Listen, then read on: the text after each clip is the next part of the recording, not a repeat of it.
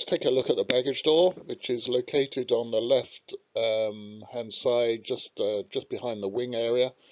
It opens inwards and upwards on two sets of tracks, and is supported opening by some balance springs which kind of counterbalance it. It can be opened from the inside as well, but it's not an official emergency exit. There's a retention clip which holds it when it's in the fully open position, and when it's closed and locked, two plungers or chute bolts pop into fittings located on the door frame. There are two proc switches which give an indication that it's closed and secure on the flight deck. The outer handle, there's also a key lock in there for security.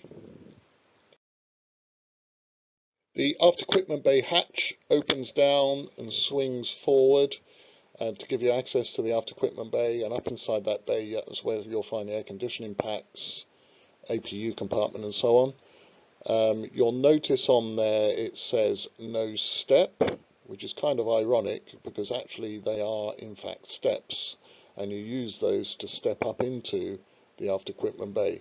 The reason it says no step is that you shouldn't step on it if you happen to be inside the aft equipment bay with the door closed. It wouldn't support your weight if you stood on it inside with the door closed. Not that you would ever go in there and then shut the door. You can't shut it from the inside anyway. But basically there's a lock-in handle on the outside that you turn 90 degrees, and there are two plungers that or chute bolts that go into fittings on the door frame.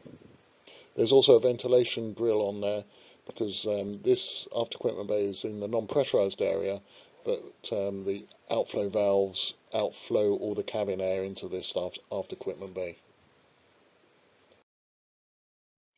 There is one emergency overwing exit on the right hand side of the aeroplane.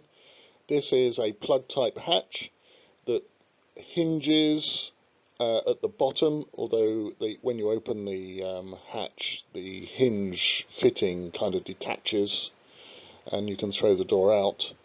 It's operated by internally or externally. You either pull the handle on the inside or push the plate on the outside, and when you do that, two chute bolts retract from the door fittings or the door frame fittings, and the door rotates in towards you. Once you've rotated it far enough to clear the structure, you can then lift it up from the hinge fitting and remove it.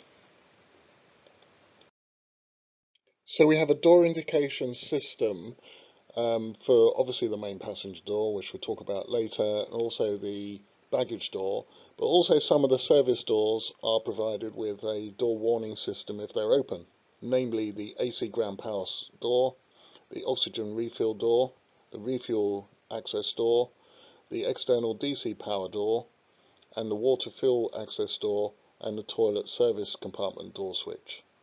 They all have an indication system which, from their respective switches, feed their information to something called the DCUs.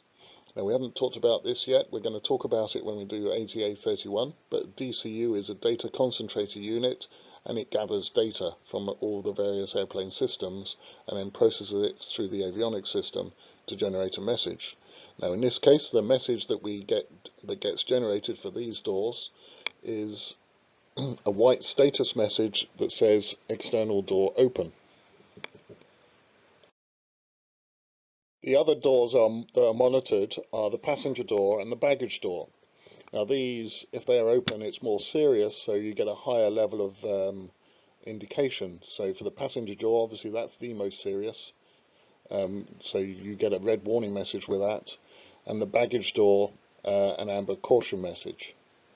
Also for the passenger door, the door has to be closed, locked, and the handle has to be completely stowed, and so you also get some caution sub messages, so passenger door latch, passenger door outer handle, and passenger door stow caution messages.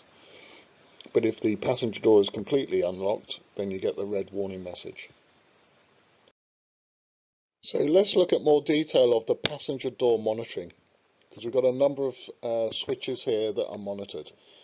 So you see from this schematic some power supplies for the indication and monitoring system. So from it's using multiple power supplies, 28 volt DC essential bus, 28 volt DC from the battery bus, and another one from the essential bus for the door warning indication system. The top power supply, the essential one, is for the door control system to close the electrical motor to close the door. On the passenger door itself, which is represented by that dotted line, so anything inside the dotted line is physically on the actual door, you'll see 4 proc switches plus a micro switch. We'll come back to the micro switch in a minute. But there are 4 proc switches on the actual physical door and 2 proc switches on the door frame. So altogether 6 proximity switches are monitoring the status of that main passenger door. It's making sure all the latches are closed, it's making sure the handle's in the right position, etc., etc. Now there is another switch which is a micro switch rather than a proc switch. So there's actually altogether on the actual physical door 5 switches altogether, 4 proc switches plus a micro switch. The micro switch has got nothing to do with the indication system, it's linked into the pitot heating system. And we'll talk about that when we do ice and rain protection. But for the indication system, altogether there are 6 proc switches, 4 on the door, 2 on the door frame. In addition, on the picture you can see the baggage door. Now there are 2 proc switches on the baggage door, just 2, monitoring the switches in the chute bolts, making sure they're closed. So all of the information, all the proc switches feed, as you can see from the picture, into the DCUs. And there are 2, possibly 3 DCUs, depending on the mod state. And the DCUs will then process those switch statuses and then generate the appropriate messages. So this is just a summary of all the messages associated with the doors. So the first most important one, the red warning message, passenger door, and that will come with an associated voice message as well that starts shouting at you. It just says door. That means the main entrance door is unlocked, i.e. any 2 of the 4 latches are unlocked or the inner handle is not stowed. All the rest are either caution or status messages. So if a single latch is not in the right position, or if the passenger outer handle is not in the right position, or if the door is in the closed position and only the inner handle is not stowed properly after a 5-second delay, you'll get a passenger, you'll get the appropriate caution message. The baggage door caution message, that means the door latches for the baggage door are not in a safe position. The advisory message, door closed, that's only shown on the ground, and that shows you that all the latches are locked and the inner and outer handles are stowed, and that will stay in view until the takeoff config OK advisory message is displayed, i.e. we begin to take off and then it's cleared away.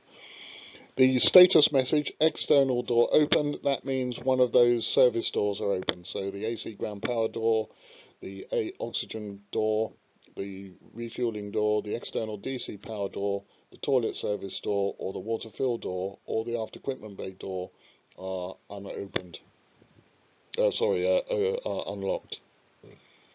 So let's take a look at the windscreen and side screens constructions. So first of all, taking the main screens, that's the 2 sort of very front screens. What we have is a 3-ply system. We've got an outer ply, which is a thin glass ply with a heater element on the inner face of it. Then there's a PVB interlayer. Then we have 2 acrylic plies, each with a PVB layer in between. For the side screens, just 2 layers, both of which are acrylic with a PVB interlayer. And then there's a heating element on the inner face of the outer ply. The cabin windows then are made up of a panel assembly, which is comprised of two plies really, with an air gap in the middle. On the inner panel there's a vent hole, and that's retained in position on the skin with a whole bunch of fasteners. And you've got a gasket, the actual panel assembly, another gasket, and then on the inside a retainer ring.